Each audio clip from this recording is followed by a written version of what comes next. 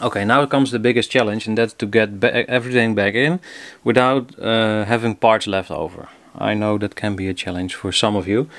I don't mean that like an insult, sorry. Okay, so the belt goes back on. Let's say this is a new one. This one is fine. I have no reason whatsoever to get a new belt for this one, because it works fine and this projector is running, and I don't need it on a daily basis. So I get it on the small pulley first, the motor side, and then push it on the big one, and then just gently roll it around.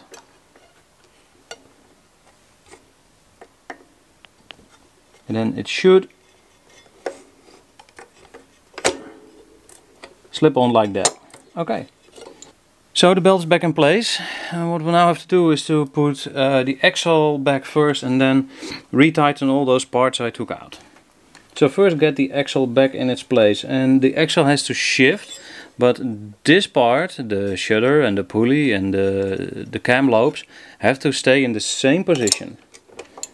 So I'm going to gently push it and turn this a little bit until the axle jumps back in its place right here in the rear bearing. Then first I'm going to address this part. This is a coupling. This spins freely, and you can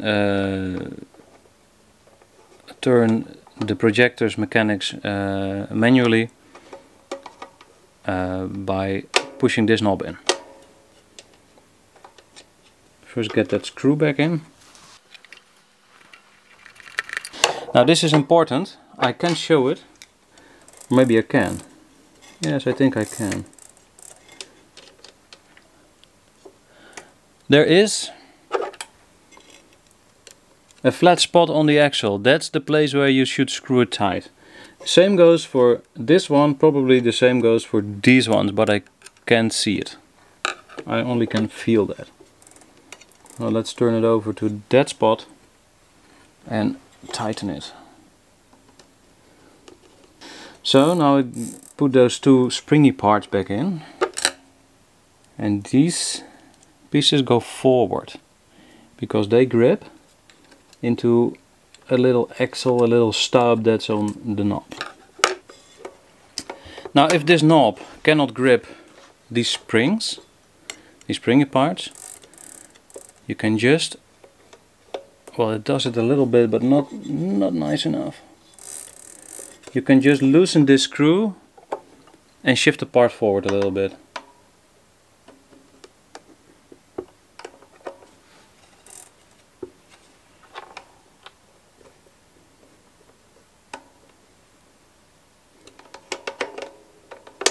That's fine. That's what I want to see. The timing of this part versus the axle is not important at all. Only the position. Make sure the pulleys are in line. The only timing that's important, and that will be placed back automatically, is the claw and these cam lobes. But that's fine because there's just only one way how you can assemble those. Get this ring back in place. That should go there.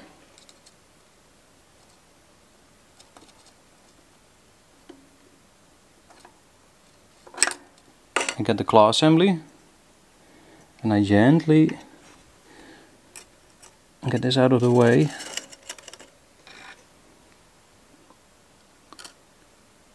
You see what I do? I push it like this, keep the claw on the underside of the cam lobe. You even can put a little pressure on it. It has a spring. You can do this. You can put some force on it, but not like that, because now it's ahead of this spring. You do this and it goes like that, and you place it back. Then the spring is on the wrong side of the claw. Let me show you this. This hole goes into the pin of the top screw I showed you on the front, the one you don't turn. That's an eccentric screw, and that screw makes sure it's set right. That's why I didn't want to touch it,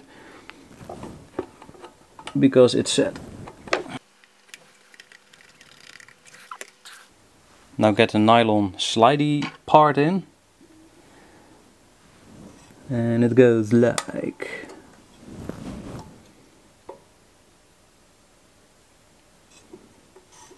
this. The sliding part has to go to the cam. What I do, I put it here on the claw, I push the claw down, and I just find the indent on the claw and it just snaps in place.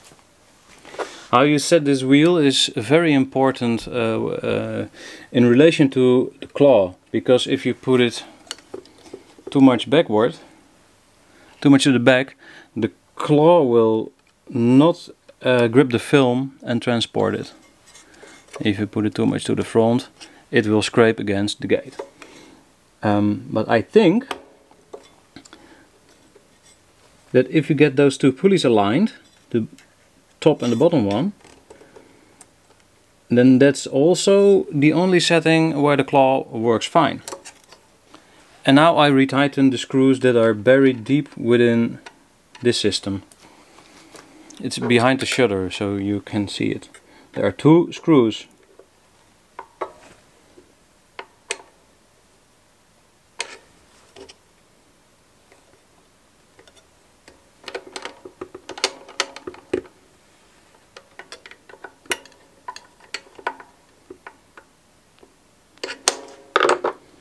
And now get the spring back in place.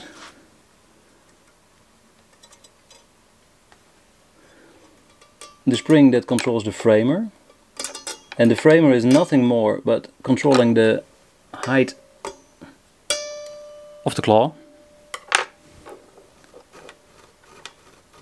Framer works again. If you're asking what these springy bits are, with this felt attached to it, that's an oil point. What you do, you drip oil in the red dotted parts. I have shown you that in other videos. And the oil seeps down through those springs. There's rope in these springs, and they just oil the entire projector from there. So there are only 2 points on this projector. And as you can see, the little felt pad here is also touching the cam of the claw. Give the projector some oil so you can see what happens. You can see the oil seeping in here. We have now sort of kind of changed the belt, and now we're going to put back the front of the projector. Make sure the claw is in a retracted position, like this. You see how it shifts backward? That's just a safety precaution, because if it's in the forward position it would be sticking out through the gate, and well, you might damage it while placing it on the projector now. This is an action that you really can't do wrong, because there are pins here. Get the lamp house, slide it over, and then gently get the housing in place. Find those pins, and it might be that the gears behind it need a little turn. Also, this is not bound by a strict timing regime, so it doesn't really matter if it's shifted one tooth or not.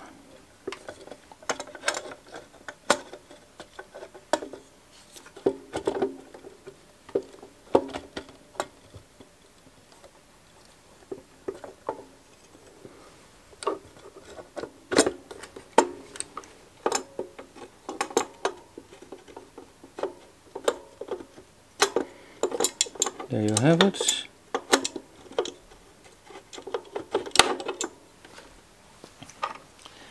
And then just put all the screws back in. And again, keep in mind, don't use violent force. It all has to slide in gently. This is a Swiss precision instrument, so it means it's made with care and love, and it should be treated with exactly that.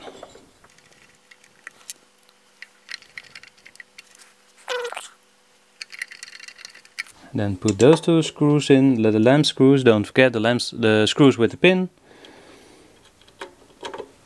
because they act like a hinge for the lamp house. You can just tighten them until they are as tight as they go. Don't force it, but also don't let them hanging loose, because this shifts anyway. Getting the lamp back in. Top tip for you who don't know. This lamp, it's yeah, it's probably a Philips. No, it's a Sylvania, but that's Philips anyway. It has two tabs, a long one and a short one. And lamp fitting is constructed the same way, so there's only one way you can fit the lamp in. And this ensures the glow spiral stand in the correct position between the reflector and the condenser lens. Okay, close it up and we are done. I'm going to make a second video in which I'm going to show you how to thread a manual projector. And let's do it with this projector when it's on the bench anyway. So I'll see you in the next video. Bye bye!